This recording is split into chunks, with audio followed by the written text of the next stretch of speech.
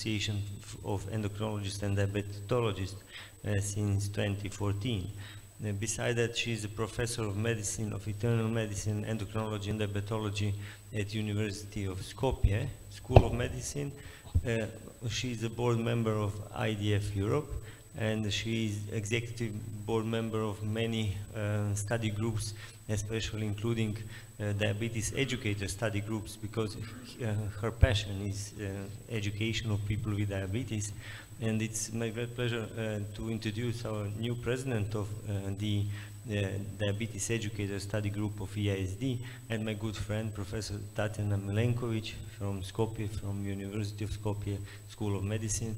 She will speak about very interesting topic about diabetes, emotions, and decision making. So it wasn't easy topic for you, and it will be our pleasure to listen your talk, and I'm quite sure that there will be lots of questions afterwards. Please, Professor Milenkovic, the stage is yours.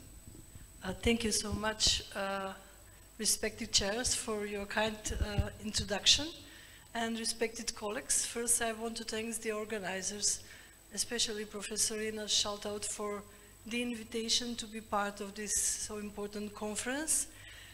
And today I would like to share with you this topic, which is maybe not as attractive as cardiovascular outcome trials, but I think so that is a very important one, because it affects a psychosocial life of patients of diabetes, which is really a very important part of their life. So, by the definition, what is the decision-making process?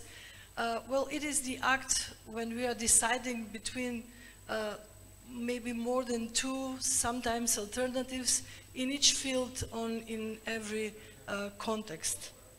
And some decisions are really easy to make, like, for instance, to choose some of these different foods for a breakfast, because this decision it will not impact our life seriously, because the other day we can choose something other.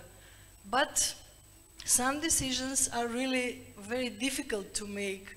For instance, to choose a major to study, or how we will build our career, or even how we will find a husband or a wife, because these decisions will impact our future life.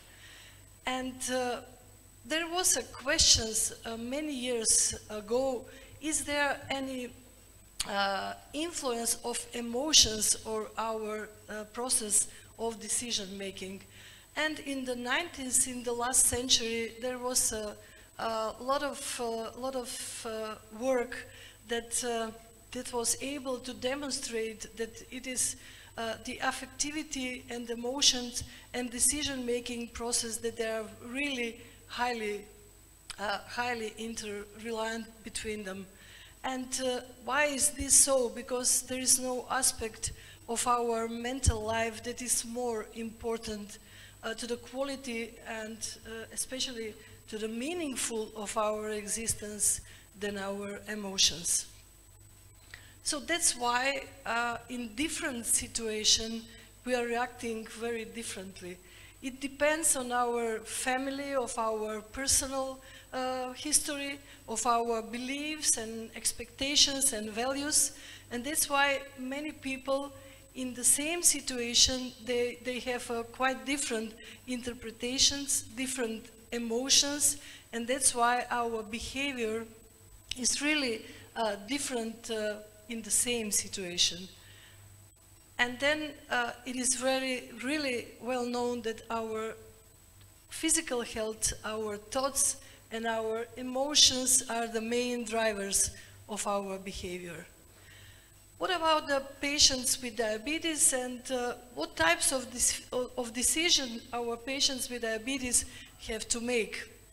Well, diabetes decisions, it is a big part of self-management of diabetes, and it is really pity because we are not discussing this very often. Because the patients with diabetes, there was one research from University of Stanford that shows that the people living, especially with type 1 diabetes, they are making even 180 health-related decisions more than someone without diabetes. So this is really a huge amount of decision that they have to make during a day, even to make about once every 5 minutes they have to make one decision when they're awake. Well, even early in the morning during the sleep, if they have early hypoglycemia, they have to make decision how to cope with this situation, even their brain still being asleep. So it's very difficult for patients of diabetes because there is a lot of lifestyle activities that need their attention.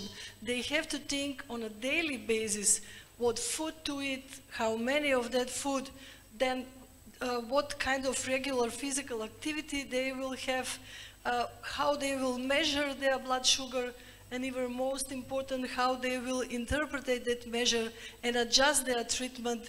So really, this is so many decisions and so many activities that are different from the other people without diabetes. So really, the daily life of patients with diabetes is so complicated. Every day, every hour, they are making so many important decisions related to their health. And that's why we have to put ourselves very often into their shoes in order to understand how difficult is life to those people with diabetes, especially with type 1 diabetes, because they need insulin for every single thing that they will eat during a day, and it is really difficult to live like that all their life.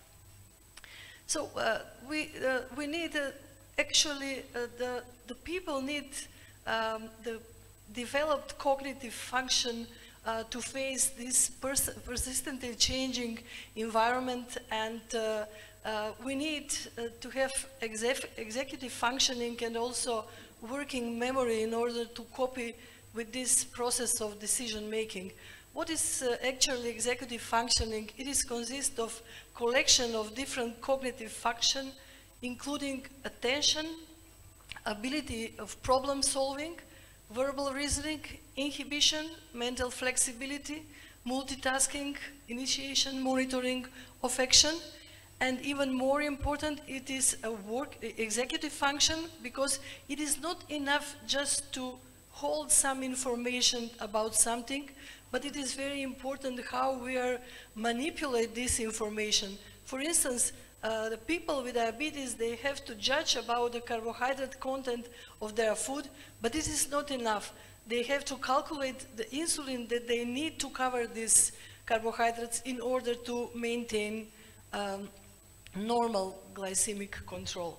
So the most important question is what can influence this process of decision making in our patients with diabetes?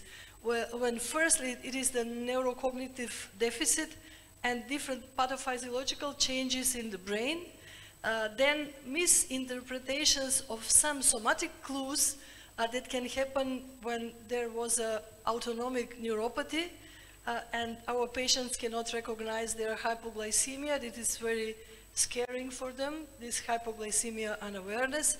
And finally, existence of comorbid depression.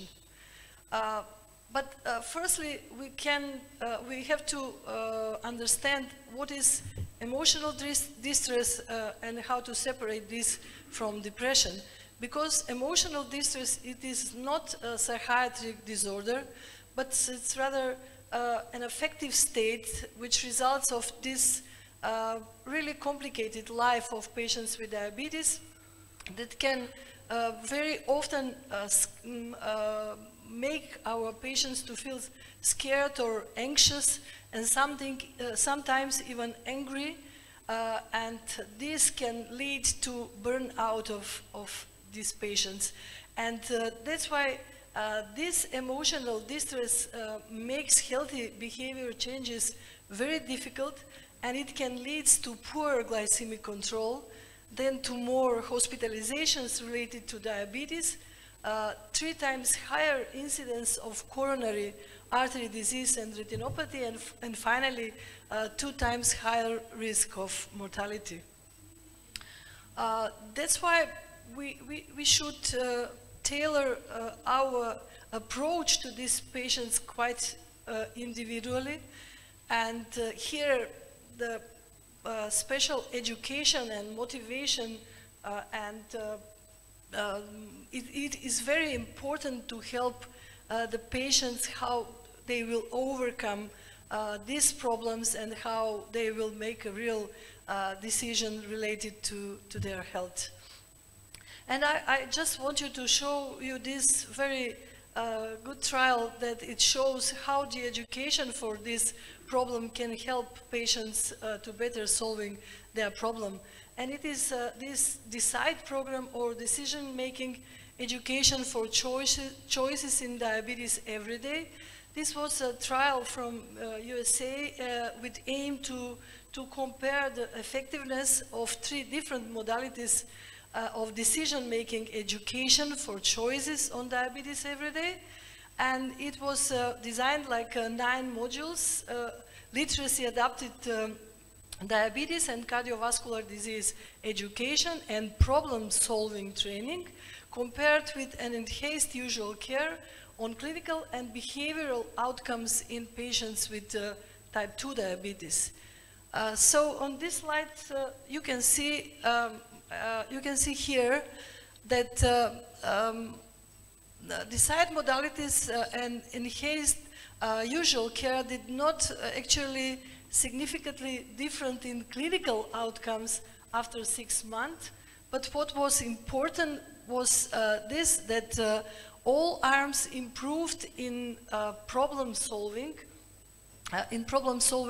6 months after intervention, and these 2 arms of self-study and individual had a higher increase in knowledge related to diabetes in comparison to enhanced usual care.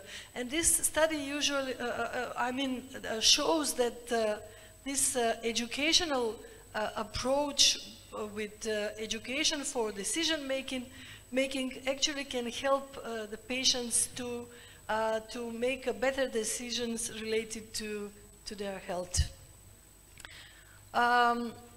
The other problem the other hand of this problem is psychiatric disorders, and it is well known that in patients with diabetes they have a very low detection rate. So almost 50% of those psychiatric disorders, they are not recognized and not treated in patients with diabetes. They are not treated and recognized, but they are really quite often, because the prevalence of depression of patients with type 1 diabetes is 3 times higher than in those without diabetes, and in patients with type 2 diabetes, they have 2 times more prevalence depression in comparison with those without. And the women are those that are suffering from depression more often than men. And because the rate of depression in general population is about 3 to 5%, and in people with diabetes is 12 to 23%. The diabetes is well known as a depressogenic condition, because it is these problems in people in life in people with diabetes make them to be prone to develop depression in their life. And when diabetes and depression coexist, so they can worsen each other. Depressed patients are less likely to adhere to the treatment, and that's why depression is associated with a really big burden of symptom of poor glycemic control, then more diabetes complications in patients with diabetes, And this is also interaction between depression and complications, because patients with diabetes that are depressed, they are more prone to develop diabetes complications, and vice versa, those with complications are more prone to develop depression. So that's why this comorbidity of diabetes and psychiatric disorders is really common, with many different presentations, and as I say, it is under-recognized. If there is a proper psychological approach, this can improve therapeutic adherence and prognosis of diabetes in patients with these disorders. And of course, that patient education, engagement, and empowerment are quite essential components that can help in care of patients, with diabetes to better solve their problems and depression. And what is the conclusions? I would like to say that the patient with diabetes, they quite often suffer from different neurocognitive deficit, and this is associated with poor metabolic control. So there is other contributors to this poor glycemic control as neurocognitive deficit, that hypoglycemia and awareness, comorbid depression, and I think so that there is a very interesting state-of-the-art functional neuroimaging, which can reveal how the brain reacted to hypo and hyperglycemia.